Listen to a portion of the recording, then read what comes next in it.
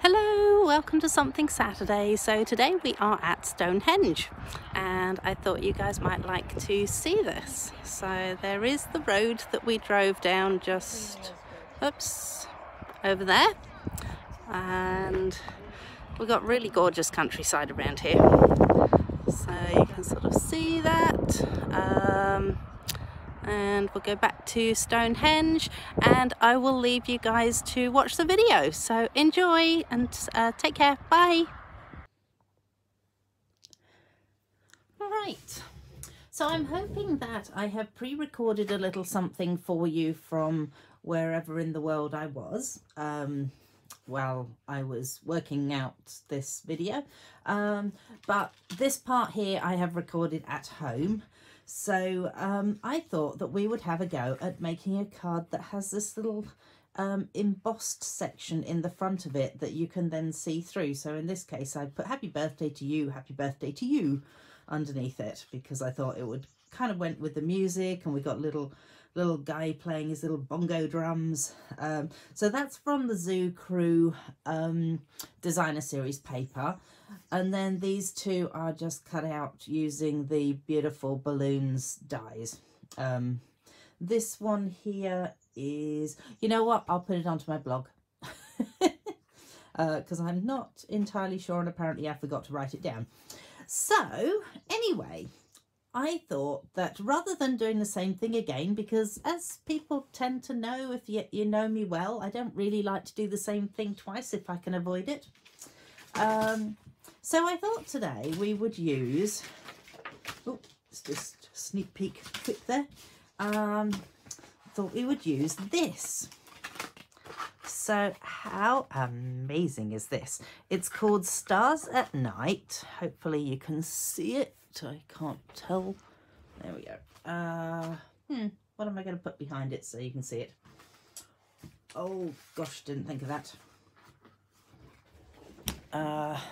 Yeah, Stars at Night.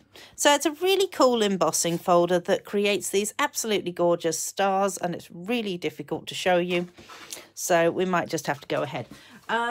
It is a die and embossing folder set. I'm just going to quickly show it to you in the catalogue, which probably would have helped had I actually been organised enough and got the catalogue out first. I wasn't. So there you go. I'm thinking it is page 15 by the look of that paper. 7, 9, 10, 11.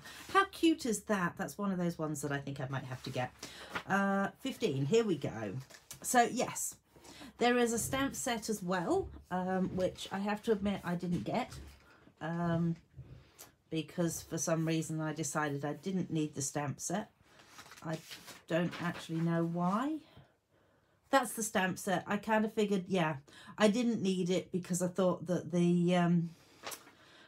the dies and the embossing folder would actually do the job for me, because it actually only cuts out those little pieces, and those ones didn't particularly interest me. I do like that for putting behind them, but you know what? I'll live. And if I desperately want it, then I will buy it. I did buy this one, however. I think this is absolutely rather gorgeous. I like the script in it, and I like the sayings in it. I didn't buy the die set with it, ironically. I decided that that die set there was not entirely to my liking.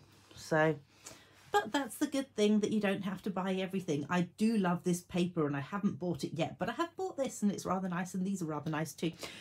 Okay, shall we move on? Now that I've waffled a little. So we're not going to be using the dies today anyway. We're just going to be using the embossing folder. There we go. There's the word I'm after. So what I've done, I've actually taken some window sheeting, acetate, and I've run it through my embossing folder, as you can see. Voila, there we go, run through.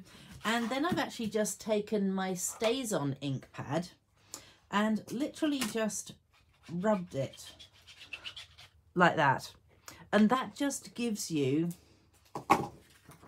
that interesting effect so that it makes it stand out a little better.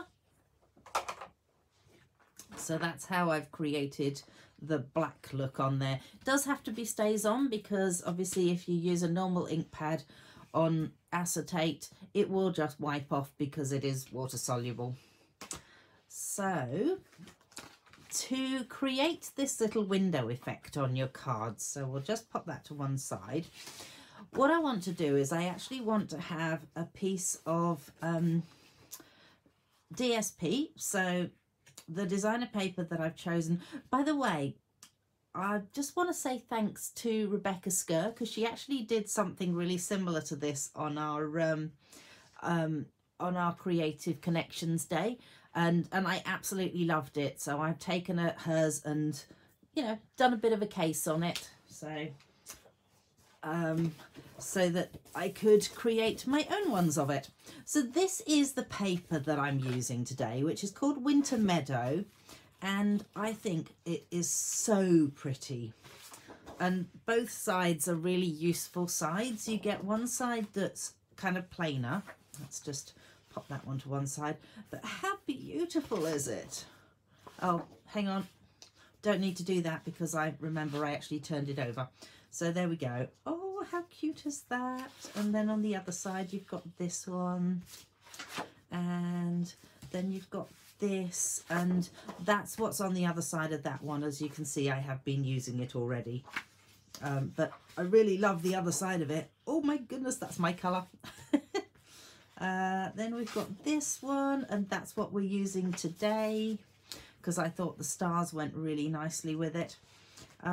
There's that one. Oh, sorry, doing it again.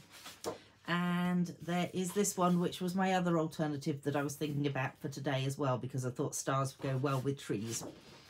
So there we go. That is the Winter Meadow Designer Series paper, which is so pretty.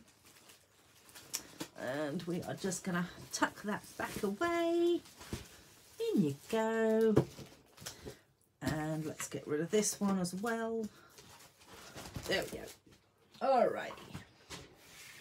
So, because what I want to do is I want to create a hole going through pretty much all the paper.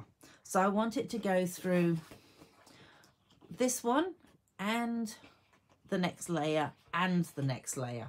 And I know when I cut it with this that it's not going to go through all 3 layers. However, I do know that it will go through 2 layers.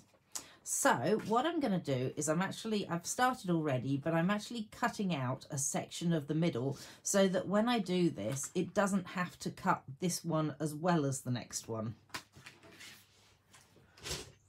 Let's see. So I'll just quickly explain to you how I'm cutting the hole. So I decided that I wanted about 1 centimetre all the way round. So I've taken it and I've put myself up to the centimetre mark, and then I've cut from one centimetre here up to, I think it was about 9 centimetres or so. Should have done to maybe, no, it does go to 10 centimetres. So yeah, between 1 and 9. So that's what I've cut. Then I've moved it down here, and again I've put it to the 1, and then I've cut between the 1 and 9, and now it just means that I can put it on the 1 centimetre mark there, and I can cut down to the 1, and then I can cut down to this line here. So I don't need to be concentrating too hard on that. So I can cut down to that line and down to this line. And then that way I've also got another piece of cardstock that I can then use somewhere else as well.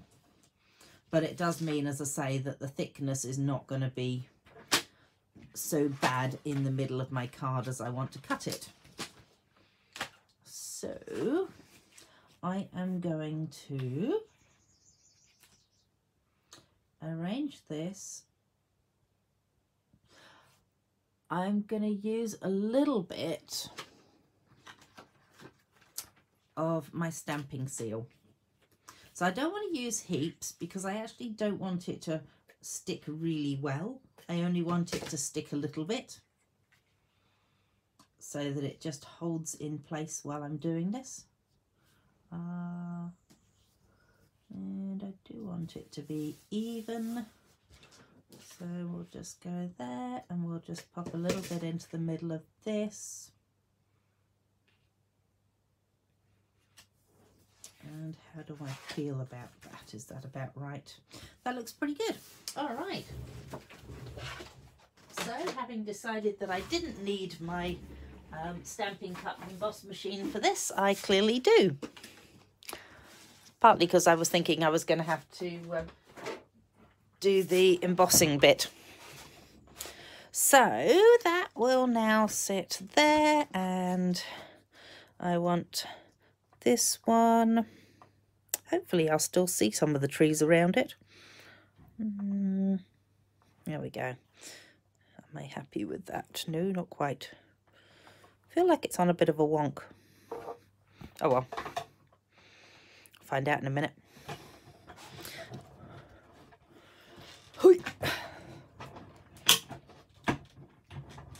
I'll just go back on itself as well, just because I am cutting through the 2 layers. Oops. There it is. Good. That worked. Marvellous. I will just say quickly, when you are embossing with a folder like this, because it is a thick embossing folder, what you do with your machine is you actually take out both of the acrylic plates and this one, and then you grab this grey one, the number 4 plate, and you'll find that when you put it through with this, that will give you exactly the right pressure to run it through. If this wasn't a thick embossing folder, you'd actually want to leave in, wait for it, you'd want to leave this base plate in for a thin embossing folder, and then again you would use this plate on top and you'd run it through. So I just thought I'd mention that, because I sometimes get asked that question about, you know, how do I know which configuration to use for my embossing folders? So there you go. Now I have told you. That kind of looks quite good even without the this bit, but we are using this bit, so. All right. I now need to decide. Let's persuade that off there, hopefully. All right, might need a bit of persuasion with my thingo from here. My little lifter tool got its uses. Come on, there we go. Alrighty. So actually, potentially I could just go ahead and stick that down, maybe. Nah, I'm not going to. Gonna be awkward. Right. I want my pen.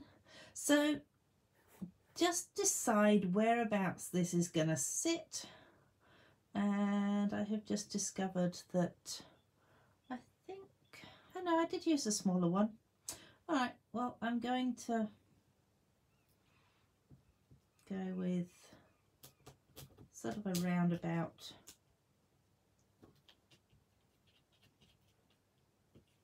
like this. The reason I'm doing this is so that I can determine how I'm going to stick it in, basically. So looks like it's around about there. And you will find that the acetate doesn't cut terribly well with dyes. That's why I'm actually cutting it by hand like this, because I get a little bit fed up when I try and cut it with a die. And it doesn't need to be accurate the way that we're doing it. It just needs to make sure that it tucks inside and gets hidden underneath everything else. So I'm hoping that now that I have that like that, it is going to stick down. Looks good. Where is my tear and tape? Because I'm going to use that around the edge of this.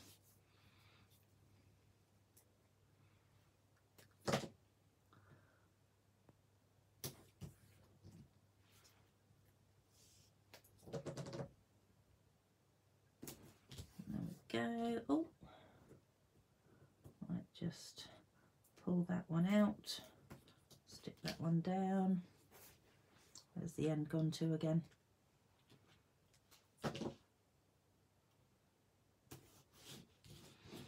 And a little bit more there. Gotta admit, I am so cold. I would put the heater on in here, but I know what a racket it makes. And so because of that, I'm not putting the heater on. And I can't wait to be in England or Europe where it's warmer. Alrighty, so there we go. And now I can just lay that down straight onto there and stick it onto that. We will just add a touch of this onto here. Ooh. And if you end up with it coming off the side, just tuck it back over.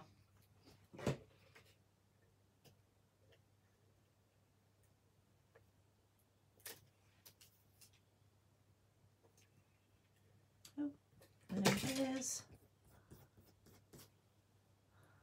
Lovely. So we will hopefully be able to put this so that it goes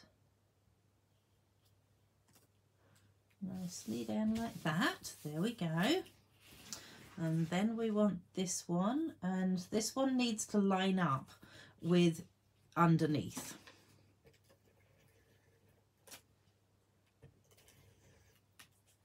Which potentially means that I probably should have used my Tombow adhesive, because it would be a lot easier to line it up, and I didn't think of doing that.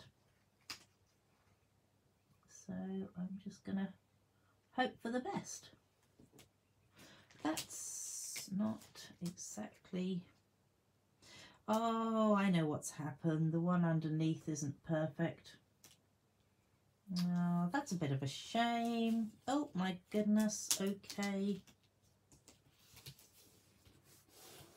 Obviously I didn't manage to get the blue in the right way. Oh, bother. That's a bit of a bummer. Clearly I should have stuck the two frames together. Yeah. Okay. Well, you know what? Learn from my mistake, because that's not a bad thing to do. Rather than sticking it together in the middle, I recommend that you stick the two frames together, and maybe if you need to, just put a little bit of glue into the middle as well, just to keep it all in place, because obviously now I've stuck my blue one back together and not put it in the right order. However, that is the general gist of what you're going to create. And then potentially you could put some writing underneath there. So I might use, where's it gone to? Of course it's on the bottom. Might use something out of this one.